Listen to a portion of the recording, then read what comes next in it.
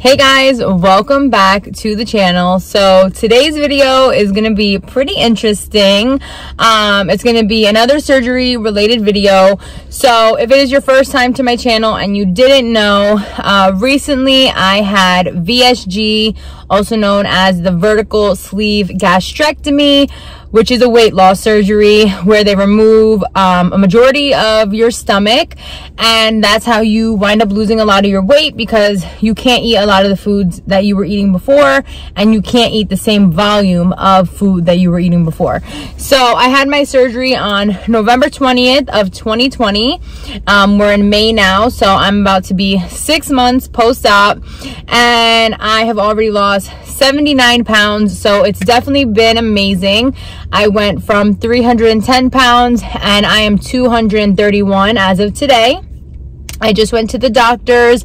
I'm getting all my levels checked out and everything because I am planning on getting a tummy tuck and a BBL in the Dominican Republic. So I know a lot of people are probably thinking I'm insane for wanting to go to a different country, but there's actually a number of reasons why I'd rather go to Dominican Republic rather than doing it here in the States.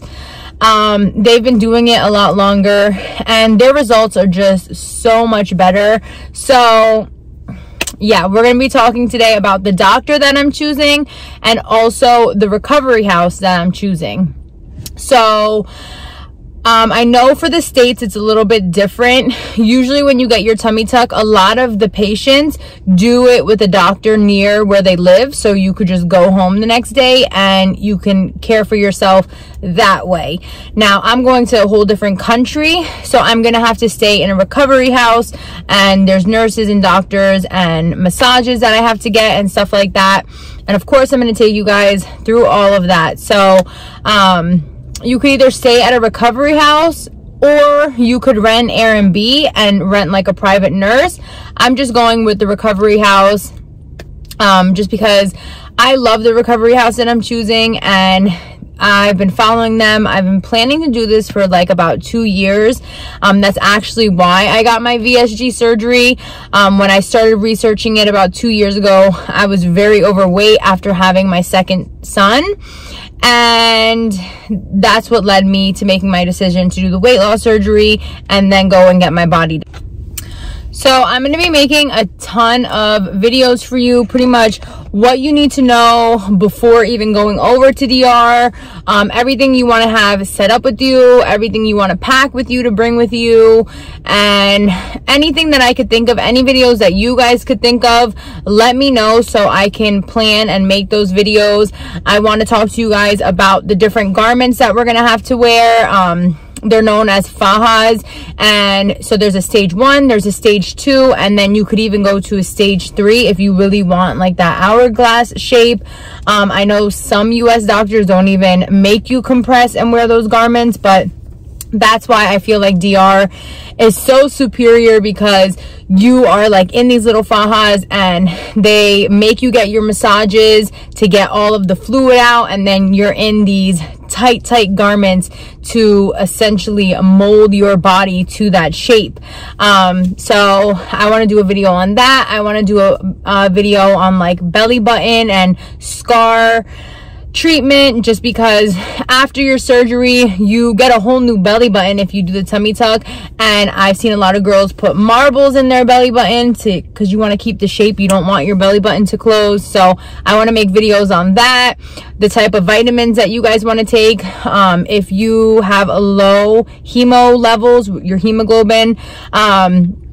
To get surgery in DR, a lot of doctors require at least a 12 for your hemo levels. I think mine are around like a 14, so mine are pretty good. So there, you know, you could take a lot of different things for iron to boost your levels.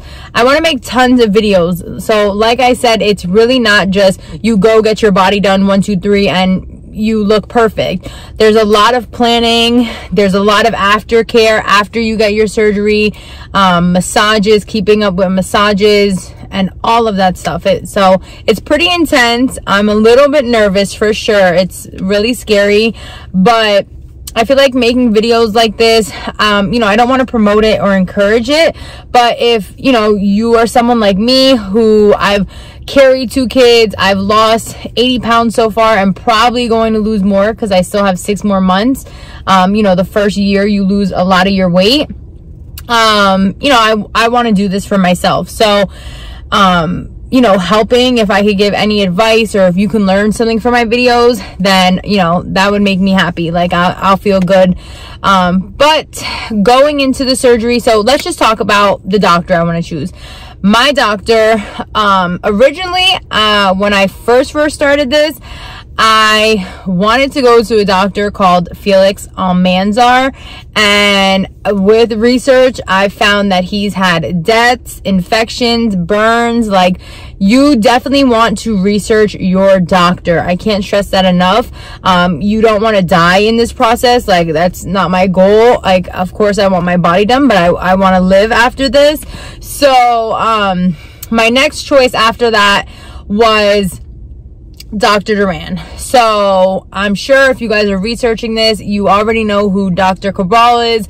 They are like head and head. They call him the king and she's the queen. So their results are truly amazing, but with that comes a lot of attention. They have a lot of followers, stuff like that, and it's almost impossible to get a quote from them, to even communicate, reach out to them, because they have so many people who want, you know, their services. So I would have to hire a coordinator, and that's a couple extra $100, which I just really don't want to do. Which has led me now to my final decision of Dr. Guidicelli. So I'm about to place a deposit with him, and I know myself that all my levels are pretty much good. I'd recently just had surgery, so I know that I'm a good candidate for surgery.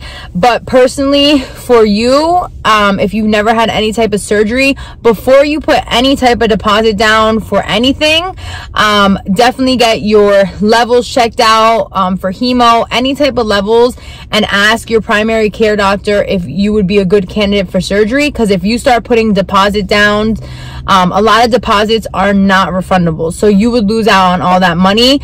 There's a lot of other tests that you want to get done as well before you even get on the plane to go to DR, because the last thing you want to do is go to this different country, pay for the airplane ticket, and you get there and then they tell you, you know, you can't get surgery. So you want to make sure, you know, 2 weeks before you go, that you get all your levels and that you're cleared for everything to go into surgery. But we'll get there when we get there. But I am going to be placing my deposit soon. I'm going to be picking a date. So for myself, since I had VSG surgery, normally any type of surgery, they want you to wait a year post-op. So I'm planning for around March, just to give myself a little bit of space there. So November would make my year. November 20th, 2021 would make my full year after getting this weight loss surgery that I recently just had 6 months ago. And then it gives me a couple more months just to like maintain whatever weight I'm going to be going in at. So right now I am 231, so I want to try to just lose 30 more pounds. I want to go into surgery probably around 200 pounds, just because with this procedure that they do, they would give me a tummy tuck, and then they do lipo. So the lipo that they do, they take out fat to be able to give you a BBL, which is a Brazilian butt lift, but they use your own fat back into your body. So they lipo it from your back, your sides here, and I don't want to have no fat for them to work with. So I think 200 would be a good weight. And now moving on to the recovery house that I'm going to be choosing. Since I've been researching this for 2 years, I am in tons of different Facebook groups, Dominican Facebook groups, all the surgery groups you could think of. I'm also in a lot of United States Facebook groups, and that's what led me to DR, because I'm telling you guys, the States did not have the same results as DR does. So the recovery house that I am choosing is Healing and Beauty. So of course I'm going to leave everyone that I'm talking about linked down below. I'll leave all the doctors I talked about, and then the recovery house. Now there are tons of recovery houses in DR. This is another thing that you definitely want to look into and research. This is where you're going to be vulnerable, in pain, and healing.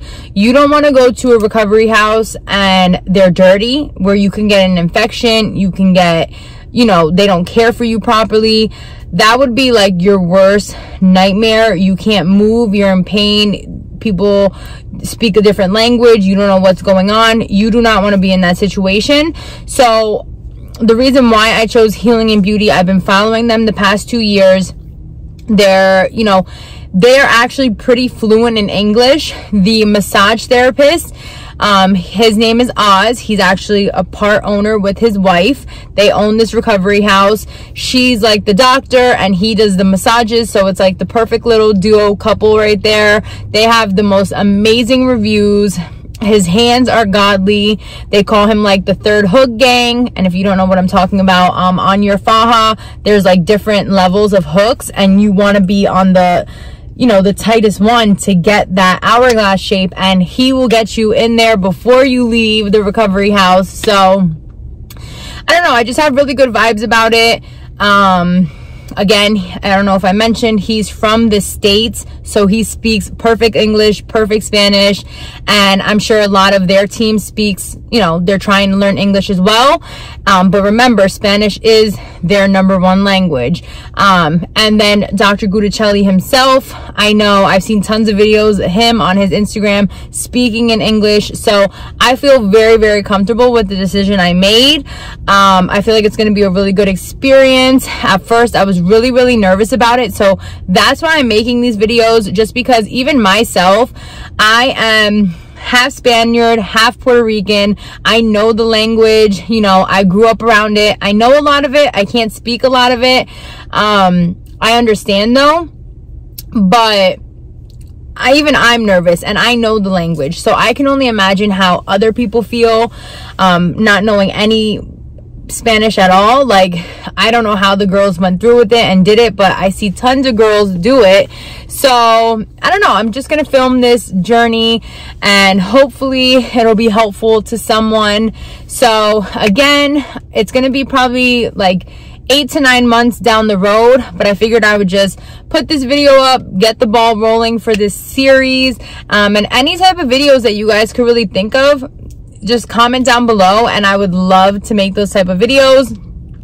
So I'll see you guys soon. I just went to the doctors today. I'm checking my thyroid levels and my hemoglobin levels to make sure everything is good.